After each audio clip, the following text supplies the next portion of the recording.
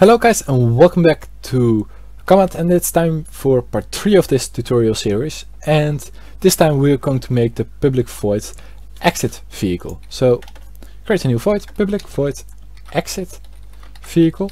So this void will just make sure you will exit the vehicle really. So the first thing you're going to do is driving is false. So that's always false, even if you just with a hack turned it on or something else, and if you're not really the driver, still just put the is driving is false just to make sure it isn't driving after that and you just walk around and a vehicle is following you.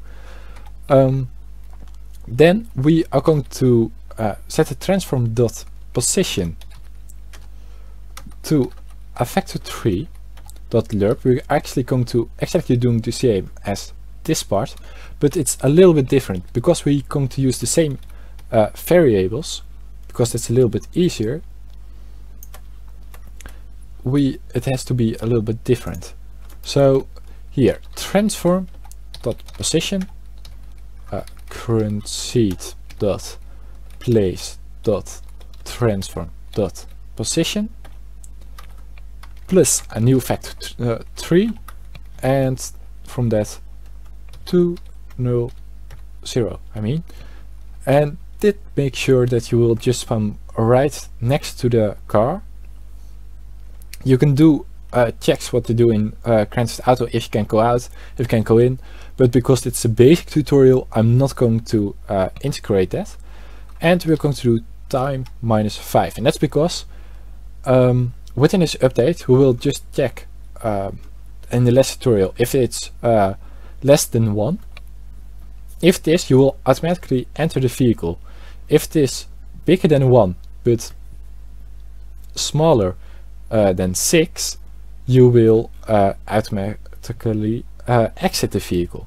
So that's how we do this. Then we are also going to add if time is less than 5, it is 5, just to make sure that you won't get with issues where you just enter the vehicle and directly exit and directly enter it, directly exit it, directly enter it, and so on. So that's why we adjust this, just to make sure you won't get that issues. Also, we're just going to add time dot delta time, and we're going to put this within that. And if the time is bigger than 5, I think, yeah, 5. So let me see if this is right. No, if it's bigger, if it is bigger than 6, you will set the transform dot what do you call it, parent to null. So we're just going to remove the parent. We are also going to set the game object dot layer to your normal layer.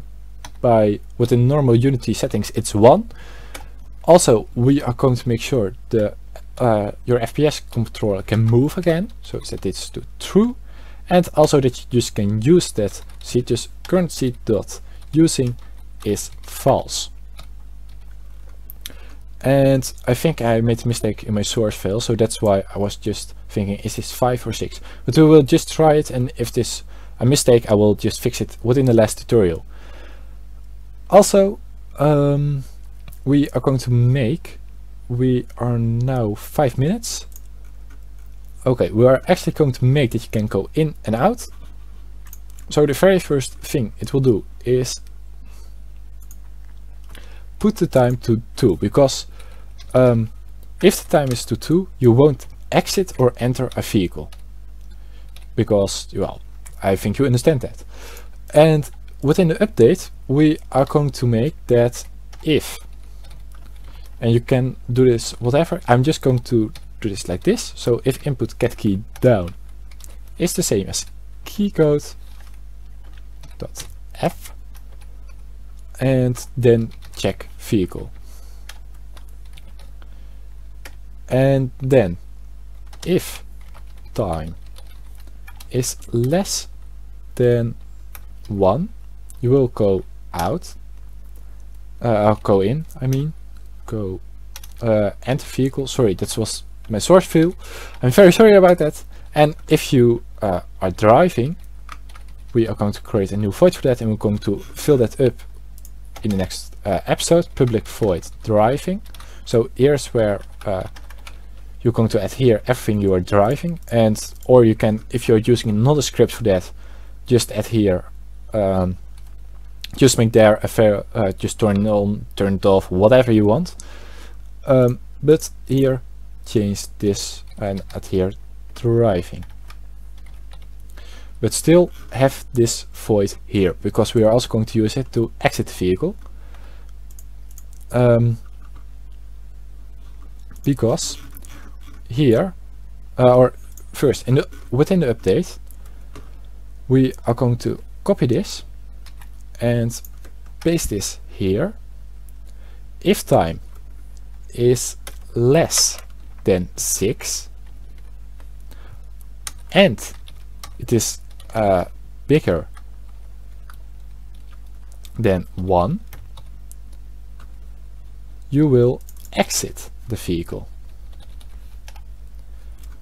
And if you're driving and you are getting the input keycode.f, you will set the time to 5.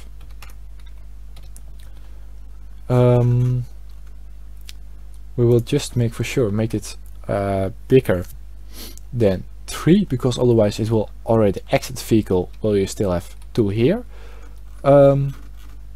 So I think that was it for this tutorial. I know it's a little bit shorter than normal, but otherwise it will be, I want the driving part within the next tutorial just in one time and not split that up. So I hope you guys liked it. If you did, please leave a like or a subscribe, and I'll see you guys next time.